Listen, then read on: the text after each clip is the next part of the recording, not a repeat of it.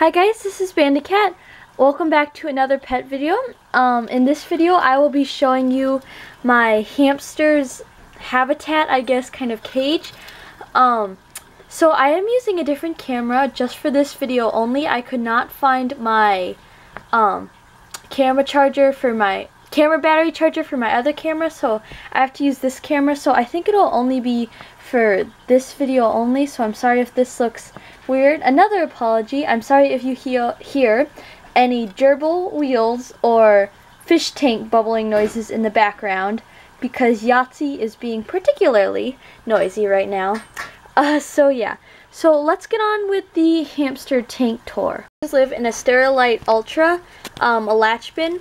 So it's 33 by 20 by 20 and 1/8, but about 20 by 13 and a half. So I think it's around 600 square inches, give or take a bit, because I think when I calculated it out it was 627 square inches, but I just used these measurements, and you always want to measure from the inside of the tank just because those measurements are usually on the outside of the tank. But I'll put a little number on screen now saying how many square inches it is based on the outside tank measurements. So yeah, anyway, this is going to be a cage tour, but there's no theme right now. This is just kind of a basic one. I'm sorry that this is taking so long to get into, but anyway, let's get into it. So this is a 600 square inch DIY bin cage for my two Robo dwarf hamsters. And yes, I do have two now. It was my birthday a few weeks ago. I'll post an update video. So this houses Biscuit, who is over there, and Cinnamon, who I think is in there. And I'm just going to get started with the cage tour. So the first thing that you can notice is that there are two 6.5 inch silent spinners, and this one's a little broken because I dropped it, but this one's perfectly fine and it's really silent and I like them a lot. And now you can get 4-inch silent spinners for robos in particular, but I like giving them a bit of a bigger wheel just to make sure that it doesn't hurt their back.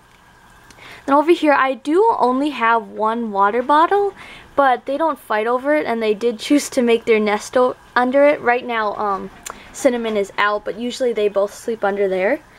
And then over here I thought this was really cute. This is from PetSmart, and it's just a little corrugated cardboard thing.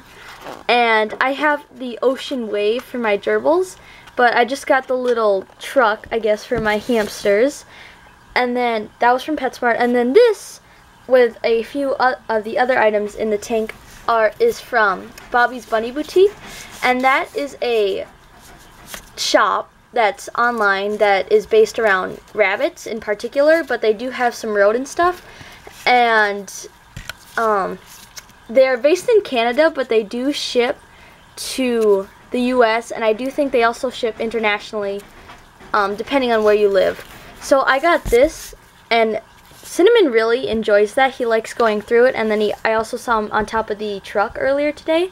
Then this is their food dish, and and then I haven't filled it up and emptied it today yet. Well, emptied it and then filled it up yet today. So they have two. So this is a little apple one that I got from Goodwill, and then this is just a plain dish that I got from PetSmart. And then there's this really cute rainbow bridge, which is also from Bobby's Bunny Boutique, and it was really adorable, and I just got it because I thought that they would like it. Throughout the tank I have various chew toys. This one I drilled a hole in, just so that I could hang it in a kebab if I had one in this tank, but I don't right now. Then over here we have an Ecotrition Snack Shack log, and you don't want to give them to you don't want to give this to them 24/7 if they're constantly chewing on it, but I haven't seen either one of them chew on it, so that way I can leave it in the tank full time, because I know that they're not ingesting it all, because it is a treat technically, and it does have honey in it, which is high in sugar, so you don't want to leave that in 24/7 if they're chewing on it.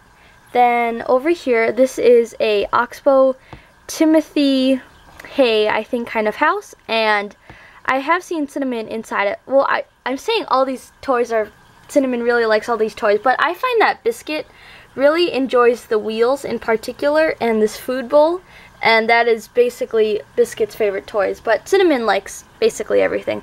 Then over here, this is a corn leaf and loofah toy, and it's also from Bobby's Bunny Boutique, and what you do is you put treats in it, and then when they play with it, it randomly dispenses treats. I haven't put any of them in it just because I don't think they're really going to play with it. It's more for a decoration purpose. And then over here, I have a National Geographic, I think it is, National Geographic bendy bridge. And let me see if I can find a Cinnamon here. It looks like he buried himself in bedding, so I don't think we'll see a Cinnamon in there, but I'm pretty sure he's in there. And I think I covered basically everything in this tank. So I'm sorry that I was kind of like, it took so long to get into this video, and then the actual video itself was pretty brief. But and so yeah, I will have a welcome video for Cinnamon up soon, hopefully within this same week, I hope. So yeah, thank you for watching. Have a joy-tastic day, and I'll see you later. Bye!